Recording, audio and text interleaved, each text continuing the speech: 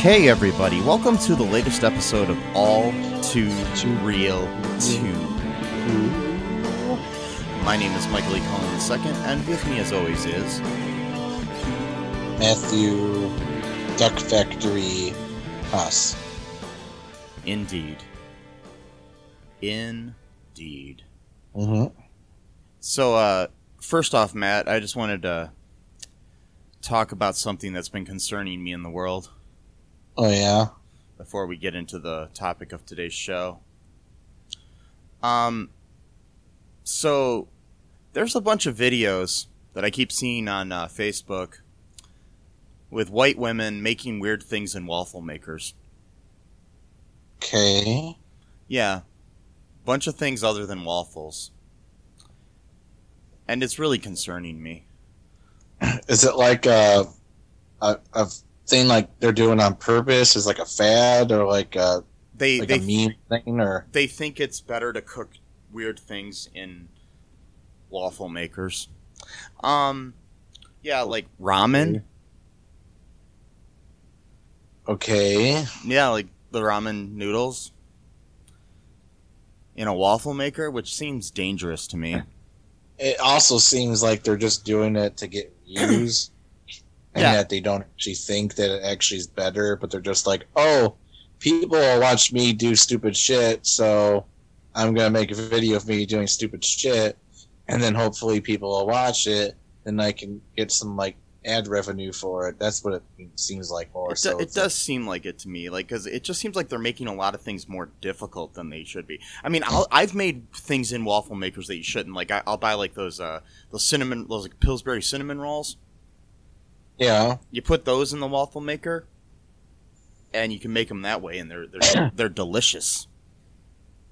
And then that makes sense because you're making something that is already like a breakfast type food. Like a waffle. Like for example, it's like you're doing that, but like I'm gonna make SpaghettiOs in the waffle maker. And so that the SpaghettiOs are shaped in like a waffle, or it's like, what? Like, okay, or I'm gonna put meatloaf in the waffle maker so it's in the shape of a waffle. I'm gonna put that on Instagram or YouTube or I hate social media. Sorry. Yeah, so it's like really weird. And like the latest one I saw was cupcakes, and this wasn't like they made the cupcakes in the waffle maker, which I guess would kind of make sense, like from scratch or whatever. It's like they bought some like cupcakes at Walmart or somewhere, and then put them in the waffle maker, like filled up the waffle maker with a bunch of cupcakes, frosting and all, and then crushed them down, and it just looked like a disgusting mess of clump of junk. So yeah, it's just really concerning me because I'm kind of just worried about these women. Like, I think there's something wrong with them. And I really do think that this is the most concerning issue in the world today. I don't think anything else matters besides the fact that we need to stop these crazy young white women from making things in waffle makers. I don't know about that, but yeah, it is concerning. Anyways, today on the show we are covering the short-lived television series The Duck Factory. We are going to cover the pilot episode, which was called Goodbye, Buddy. Goodbye, Buddy. Hello, Skip. Yeah, and The Duck Factory was a one-season television show that aired on NBC in 1984. Yes. It was the first Hollywood starring role for a very young Jim Carrey. This was prior to In Living Color and, you know, obviously Ace Ventura and all the other great things he did back in the 90s. The show also starred Julie Payne, Nancy Lane, Jay Tarsis, Clarence Gilliard Jr., Don Messick in his only live-action role. Don Messick, if you don't know, is most famous for being the voice of Scooby-Doo for years. You know, the original voice of Scooby-Doo. Mm-hmm. Yes. Jack Gilford was in it. Bunch of people.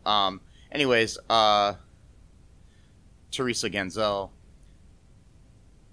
The basic concept of the sitcom is the comic adventures of the employees of a hard luck animation company. So like a smaller kind of like low budget television animation company. It was created by Alan Burns and Herbert Klein, both of whom had previous work as working in animation themselves. Alan Burns had started his career as a writer-animator for the Rocky and Bullwinkle Show and George of the Jungle, before turning to live action and co-creating the Mary Tyler Moore Show. And Klein had worked in various production companies on capacities, that is, on Mr. Magoo and Gerald McBoing Boing, which is, in my opinion, the greatest name ever. I do believe I'm going to change my name, Matt, to Gerald McBoing Boing. Do you think at 43 years old it's too late to change my name? I don't think there's any age limitation to legally change your name. Oh, okay. Do you think I can convince people to start calling me Gerald McBoing Boing?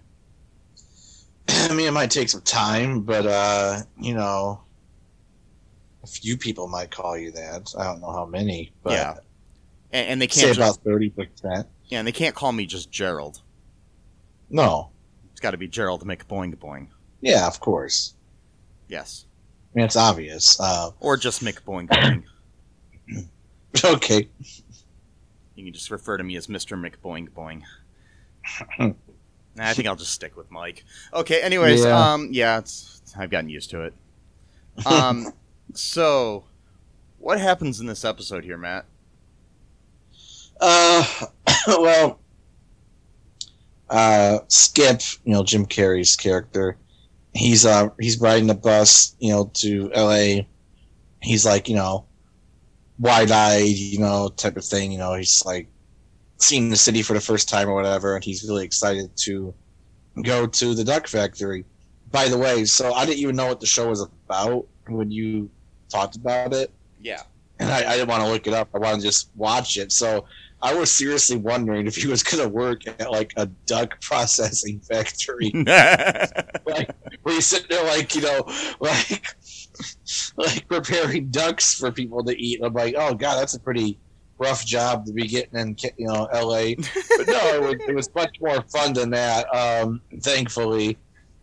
Because I was like, oh man, it's going to be one hell of a show right there. I want to see that sitcom. Yeah, I want to see that one too. They should reboot it. It's called The Duck Factory, but it's totally changed the premise of the show.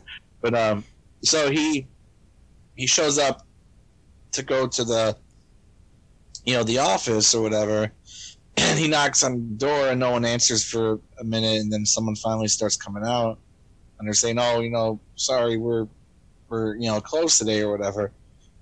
And then he's like, "Oh, can I talk to Buddy?"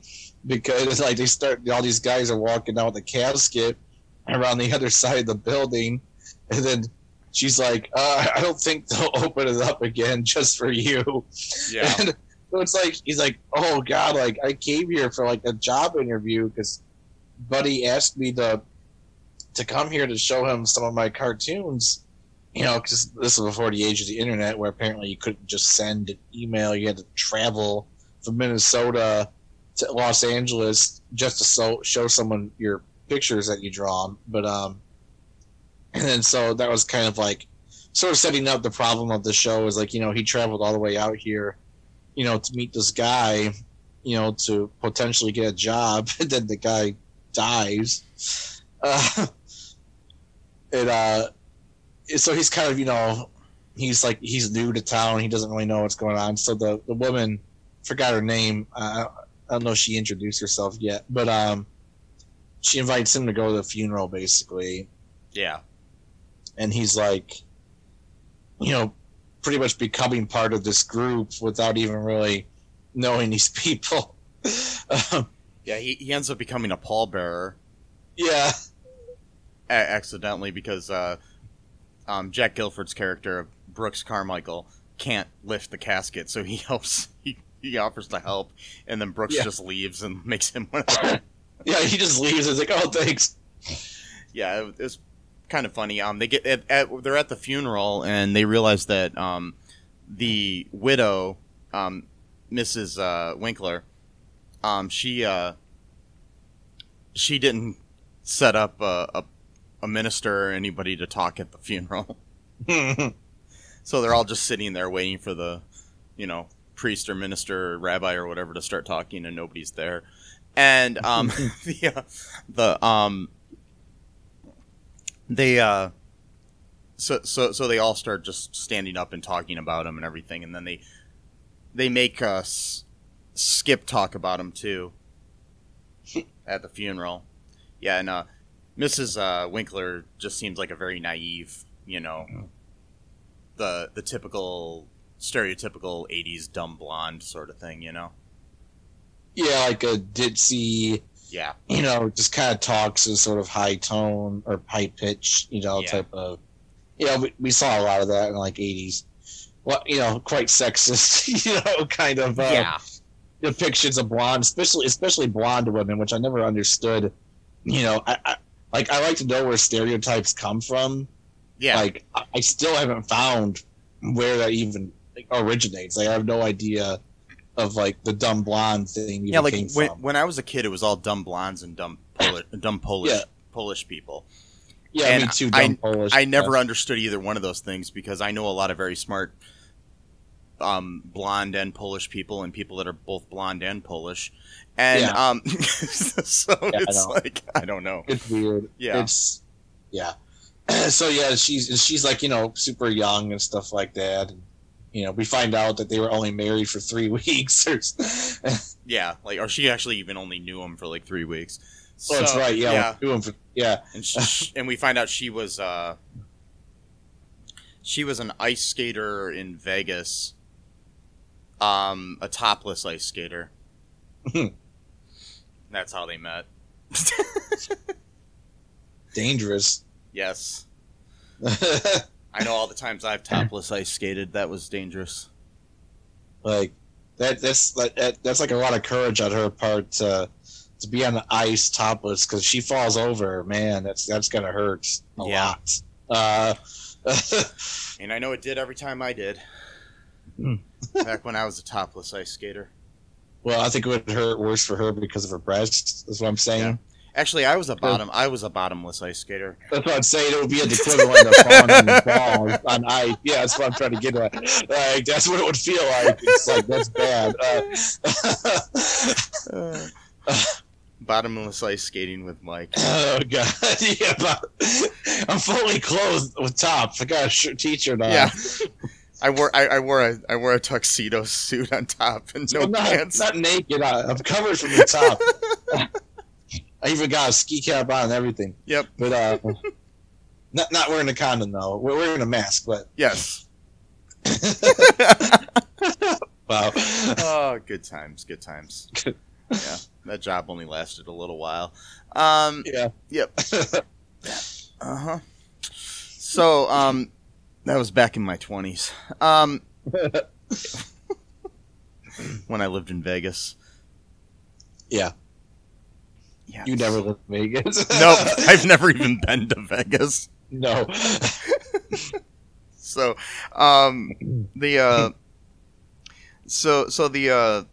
what else happens here in this television? It's a weird episode, I'll tell you that much. So they make him speak at the funeral. He's like, I never even met him, and then like the business manager who also implied that she was having an affair with Buddy through most of their lives together. She's like, well, you knew him enough to be a pallbearer, so say something. So he goes up and just, I don't know, says a little something, and then they leave. They go back to the office or whatever, try to figure out what else. No, actually, they went back to the mansion or wherever they lived, where he lived at with his wife, wife of 2 weeks or whatever, and for like a memorial type thing, and she starts talking to Skip, and because she feels kind of comfortable with him because they both don't really know him that well. I mean, Buddy that well. Yeah, and that's when she told him that he met her while she was topless skater on ice in Vegas, and she says that he could stay there, but then the manager overheard that and thought that Skip was trying to ease his way into getting a job or whatever type of thing. And he's like, if you want a job, you go through me or whatever. He's like, oh, you can really get me a job? And she's like, yeah, don't get excited. It's an entry-level position or whatever. Yeah. So instead of staying at the mansion, which would have been a lot cooler, which she offered him, so technically it's her mansion, but whatever, he ends up staying at the office itself in a room where Buddy, quote, took naps, which is euphemism for not taking naps. It's for having sex.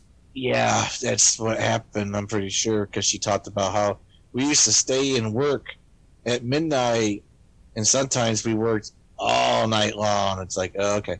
And it's like, you know what you're doing. It's got a water bed, just some weird 80s shit, or 70s shit, rather. Yeah, very sleazeball, sex den sort of thing.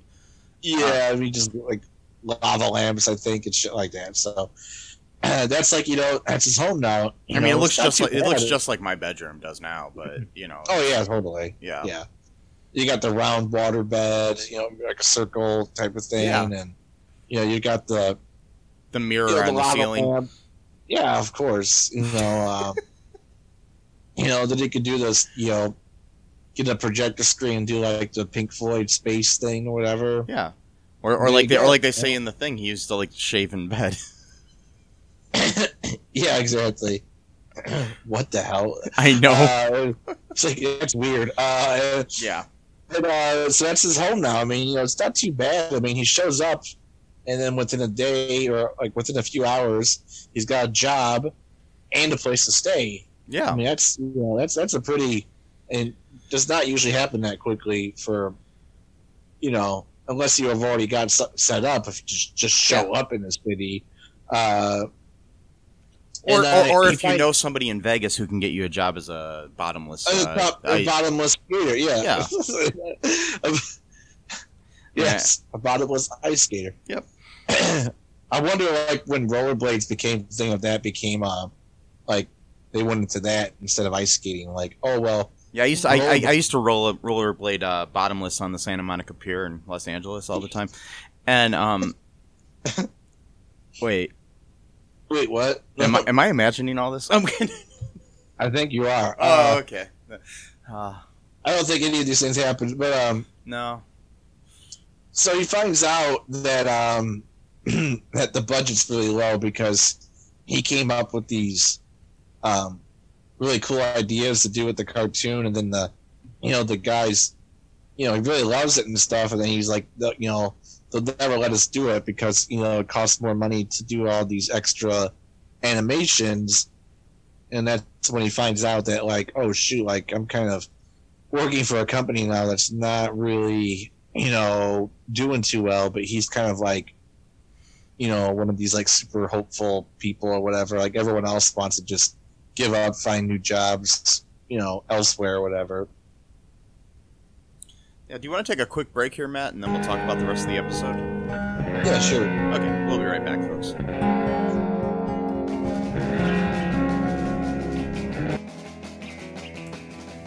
What is Gen X? What is the silent generation? What do generations have in common? Hi, I'm Trish the Dish from the Gen X Voice podcast, and I invite you to listen to conversations I have with folks from different generations, backgrounds, beliefs, and experiences in an attempt to see what connects rather than divides us. Even though Gen X has been called slackers, Karens, or not mentioned at all in some cases, we are the bridge generation, so I feel compelled to do my part to destroy ageism by bringing all these voices together. And, as a bonus, each guest gets to answer some 80s questions at the end of each show. So download and listen to Gen X Voice today on Apple, Spotify, Amazon, or wherever you listen to podcasts. And let's see how much we have in common after all. Hi, this is Catherine, host of a new fashion podcast, The Real Fashion School Dropout. Join me as I interview guests every week in the fashion and beauty space, and we gossip on all things fashion and beauty, and even get into some personal stories of their journey in the industry. You can find us on Apple, Spotify, pretty much wherever you get your podcast. Hope to see you there.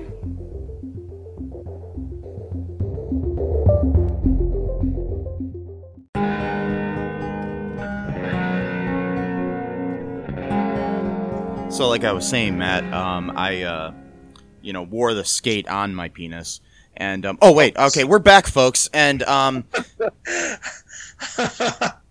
so Wow. So the that one like took me aback there.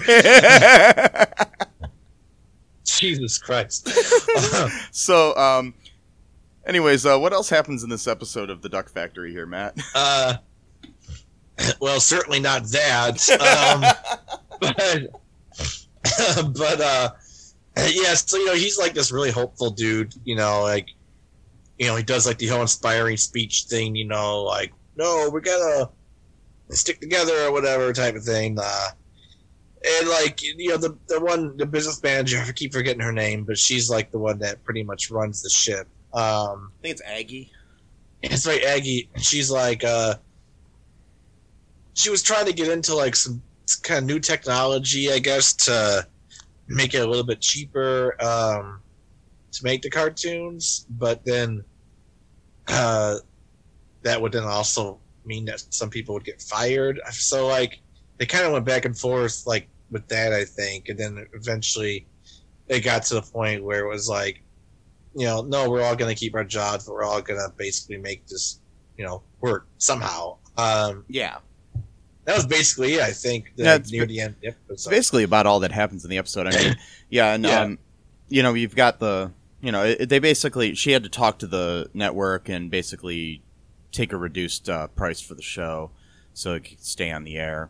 And at one point, a couple of the guys working there, a couple of the writers were about to quit, but then they basically were told by Skip that they, where else are they going to find a job, because it's hard to find a job in, animation.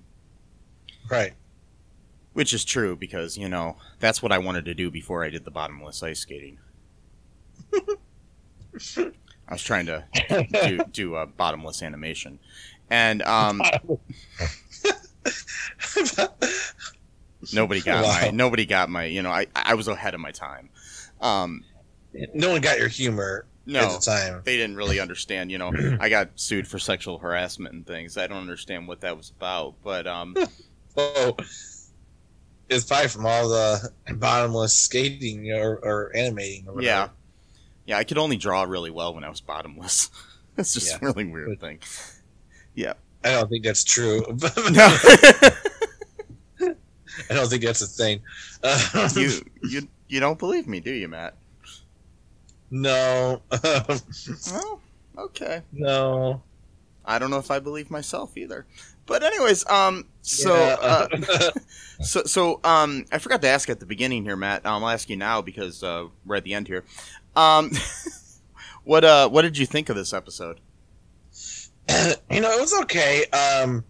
It had a very 80s, feel to it, like that kind of humor, at least. That kind of like, what would I call it? Dark humor, but just kind of, I guess sort of edgy, but not, edgy for its time, I guess. Like the whole thing about like, I don't know if they'll open it up for you, the casket, stuff like that. Those kind of that humor, it wasn't my favorite show, but I kind of liked it. I think I found interesting, like style wise, is the fact that it was it seemed like a single camera sort of operation as opposed to the 3-camera operation that was prevalent at that time. To know the difference, like on most sitcoms at the time were shot in front of a studio audience with 3 cameras. This wasn't. I could tell, it looks like they added a laugh track afterwards, but oh wow, yeah, but it wasn't shot in front of an audience like shows like of the 80s, like your Full Houses and all those things were shot, like in front of a studio audience, right. The show did air after Cheers on Thursday nights, which is interesting. Wow. Yeah. Like I said before, it lasted 13 episodes. It's kind of interesting. I mean, I really liked it. I remember watching this as a kid or like a teenager or something on Comedy Central. Oh, wow. They used to re-air this on Comedy Central a lot in the early days of Comedy Central before they started, making their own content and stuff. So, because they used to air a lot of weird reruns of shows that didn't last too long because they were probably cheaper for them to get. Oh, yeah. So it was like this and like the Bad News Bears television series and right, yeah. Things of that nature, like, that you didn't really see much. Yeah, that's a show we might want to cover for a future episode. Yeah, it's just interesting. Interesting. A lot of interesting shows that I never would have seen before, but they were just all on Comedy Central at that time. Back when I was obsessed with just watching television all the time, unlike now where I'm just obsessed with watching things on streaming. Wait. Yeah. or The Masked Singer. Yes. Yes. Fuck The Masked Singer. I love that show, but they keep getting rid of the good acts. Oh, yeah? Yeah. You don't plan to watch it, do you, Matthew? I don't know. Probably not. Okay, so I'm going to spoil things here, folks, so don't listen to this. That's fine. But, they got rid of Hanson. What? Yeah. The best harmonies in the fucking business, people. And they voted off Hanson. Like, what the fuck? I'm gonna kill them. Yes. That was a couple weeks ago or so, and then they voted off other people that I was just like, why the people that are left, I still like them, but I'm just like, come on, Hanson were the best. It's a conspiracy. Yes. Either that, or I think that, I think a lot of it's staged and they want people to leave at certain times for reasons that have nothing to do with actual votes, because I don't think that the votes are actually legit. So, anyways. I mean, it looks like they got bopped off the stage, which is really bad. Yeah, they got stuck in the middle of nowhere. And, which was the name of their first album. Anyways, so I don't know. Any other thoughts on this episode, on this show, Matt? Before we take another break, and then we'll come back with some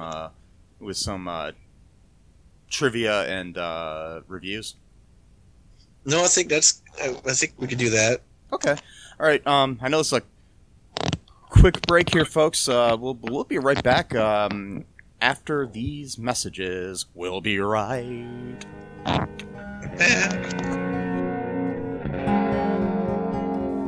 It's the ninja from the Ask Angry Ninja Show saying, come listen to the show. We got the Ninja Wife to give you your movie reviews. We got the Conscript to give you the Ninja News. And we got the Battle to talk about your sports. And as always, it is the Ask the Angry Ninja Show. So ask me a question, we'll give you the ninja knowledge you need for your ninja life. Search for us anywhere you get your podcast from. Just search for the Ask the Angry Ninja Show and enjoy the show. Okay, so then when I was drawing that one thing, I was telling you about that duck that I was drawing. I dropped to the ground, and everybody was like, "Oh, we can see your butthole." And wait, I'm sorry. Anyway, so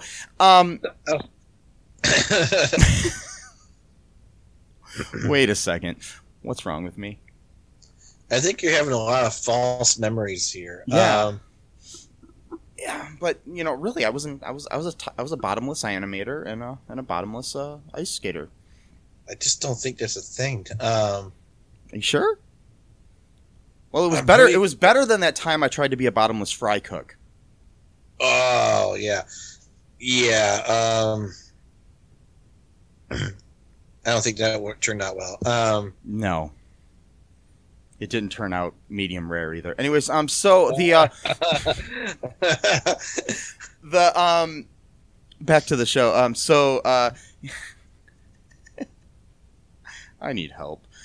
So basically, this was Jim Carrey's first starring role in Hollywood, and like I said, the only other real trivia is the fact that this aired after Cheers, like I've said before. So pretty much, there's no real major trivia here. Right. Do you want me to read a review here, Matt? Yes, sure. Okay. Okay, here's one from 2002, on December 30th, from Canonet. I saw it, too. I remember seeing The Duck Factory on NBC as a teenager. I had an interest in voice work and animation, plus curious to see what Don Messick looked like. The show was okay, from what I remember, but felt NBC did not really give it a chance. Typical of shows that are actually good, but the almighty dollar and ratings rule, so it was cut. Here's another one. Underrated comedy from MTM. That's Mary Tyler Moore Productions.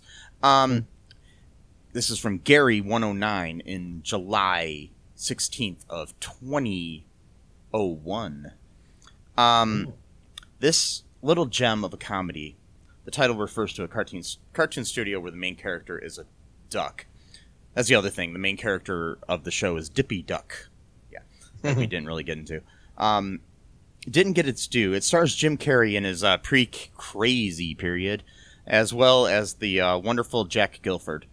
The entire cast is a delight in this show that really deserves a stay of execution. Really deserved, not deserves. I'm glad that IMDb says it's out on video, but I've never seen it anywhere. I'll guess I'll keep looking. Yeah, that's the other thing. The show is only the first 3 and the last 3 episodes are out on VHS. That's all you can, find anywhere. Except for, I believe the whole show is actually on YouTube for free. So now. Yeah. Here's another one. A 7 out of 10. I liked it despite Jim Carrey. This is from Fernser, and this is March 26th of 2008, that is. At the time, I didn't realize he was the star. I liked it a lot, but thought it was an ensemble comedy with Jack Gilford and the girl as the main characters, with Carrey in the loudmouth sidekick part. I was always waiting for him to shut up, and then the others could get back to the story. I've never been able to watch his other roles. He always seems so hammy and yet full of himself. Seems like they had a lot of familiar faces like Larry Gelman, the dentist on the Newhart show. I never realized it was on tape. Now that I know it's available, I bought the 2 reels for $10. I'll be able to see it really was as promising as I remember it. Yeah, see, if it was, sorry. Mm-hmm. Yeah. So anyways, overall, like I said, I really liked this show. I remember watching it as a kid, and I think it did deserve a little bit, you know. I mean, it was basically, it was a product of its time. It wasn't like, you know, the greatest show ever, but it was really funny, and you could see the potential in Jim Carrey in this show, you know. But it was, like they said before, his crazy days, you know, before he got all, you know, Fire Marshal Bill on us and everything, you know. Mm-hmm. So, yeah. I don't know. Any other thoughts on this here, Matt? No, I think that's about it. Yeah, I mean, this is a short episode that we have here, folks, but, you know, it's hard to really talk about a show that we enjoyed, you know. Right, yeah. Yeah, exactly. I mean, I kind of want to go back now and watch the rest of the episodes that are on YouTube, which I probably will end up doing eventually. Yeah, because I saw 3 of them on. I mean, I didn't watch, but I saw that there were 3 of them on YouTube at least. Yeah, there's at least 3 episodes on there, which, you know, I recommend checking out. You know, Jack Gilford is amazing. He's the older animator on the show, and he's a very underrated actor. He's a comic genius in my opinion. His timing is just on point all the time. It's worth watching just for him, and also being able to see what Scooby-Doo looked like in person with Don Messick, you know, who, you know, did a lot of great voices. He's one of the greatest voiceover artists of all time. Which I'm obsessed with voiceover artists, so I was happy to see him in something. But yeah, rest in peace, both of those guys. Yeah. So, yep. Anything else on your mind here, Matt, before we go? Just, no, I can't think of anything clever. Yeah. Well, you know, get your vaccines, people. You know, but when you go to get them, make sure you're wearing bottoms. Yeah. They don't need to stick you down there. They stick you in the arm. Just letting you know. Nope. Yep. And also, just wanted to, you know, say, be sure to go to our Patreon. You know, check that out. You can help support the show that way. Share us on social media anywhere you can. You know, I'd really appreciate that. You know, the more listens we get, the more people will, you know, be able to find the show. The more reviews we get on Apple Podcasts would be great too, because that'll help people find the show. It sounds like something simple and stupid, but it does help a lot. And I know everybody asks you to do that, but it literally takes like, you know, less than a minute to leave a review on Apple. And that's probably one of the best ways you can do that. Make sure you check out any of our sponsors. That helps out too. You know, whether they're things, you know, that one of the things that's been sponsoring our show lately is Manscaped, and that helps when you're, you know, especially when you're a bottomless ice, you know, dancer. Yeah. It does help out, you know. So, yep. Just thought of that. Anyway, so until next time, folks. Wear a mask, wear a condom. Be good to each other and be kind and rewind. Bye-bye. Thanks for listening to All Too Real 2 podcast, a Cullen Park production. Produced and edited by Michael E. Cullen II. Music by Matthew Hawes. Subscribe and share the show. Visit us at cullenpark.com.